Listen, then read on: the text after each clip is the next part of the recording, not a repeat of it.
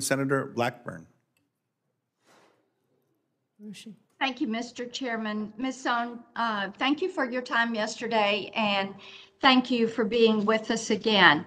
A couple of things I want to discuss that I didn't get to yesterday.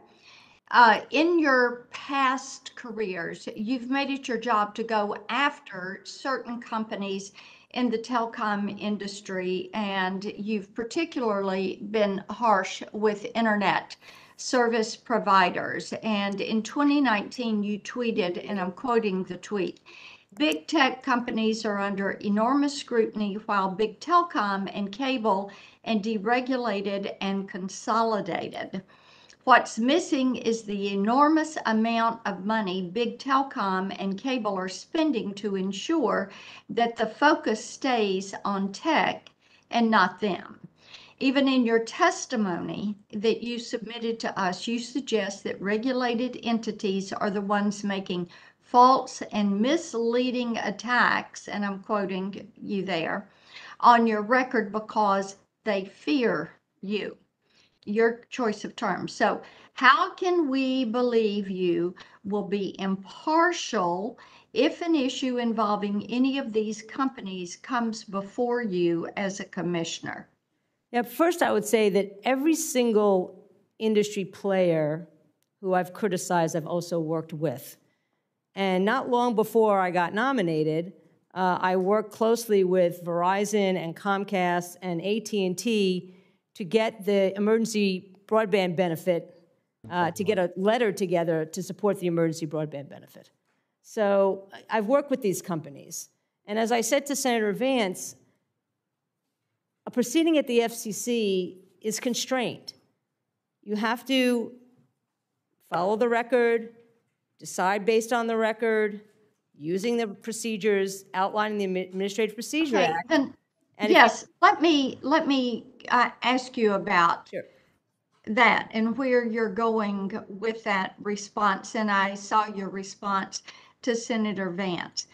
So if you're leaning into this component that your background, as you say in your testimony, your background as an advocate, your choice of words there, and you suggest that that is what makes you a good commissioner. That is going to help make you a good commissioner.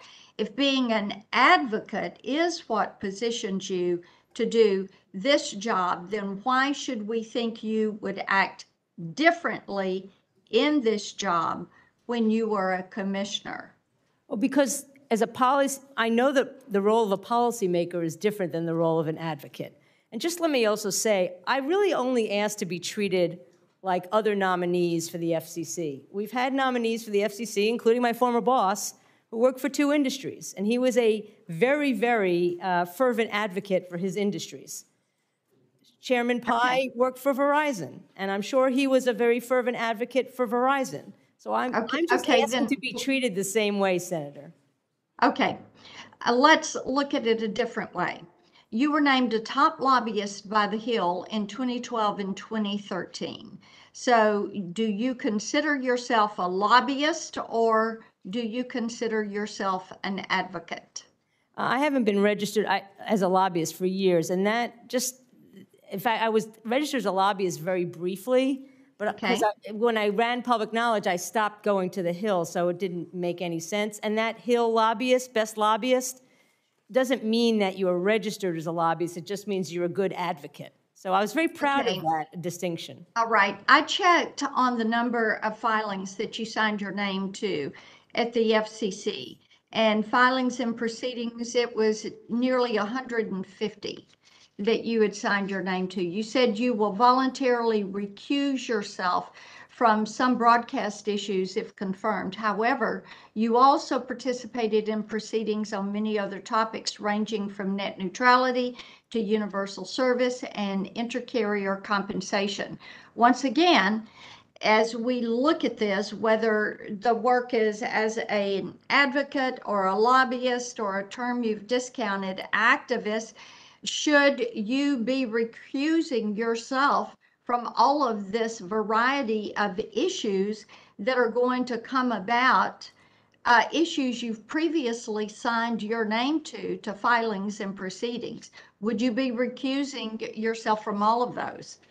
Yes, Senator, I addressed this quite at length in the February 9th hearing, and I'll just repeat myself. My voluntary recusal was an attempt to address the concerns, and we heard them again today, that people had over my participation on the Sports Fan Coalition New York board, which ran Lowcast. Yeah. So I voluntarily recused myself at the nexus of the work I had done previously at the FCC, not at the FCC, as an advocate working at the FCC, and the Lowcast board. Okay, so that's why I voluntarily recused, to address those specific concerns. What you're asking for is not tethered to anything other than just every single issue out there.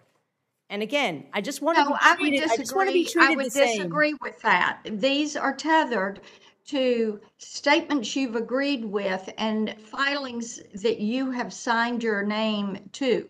So it is relevant. I see my time is over, but this does have an impact. Thank you, Mr. Chairman. Thank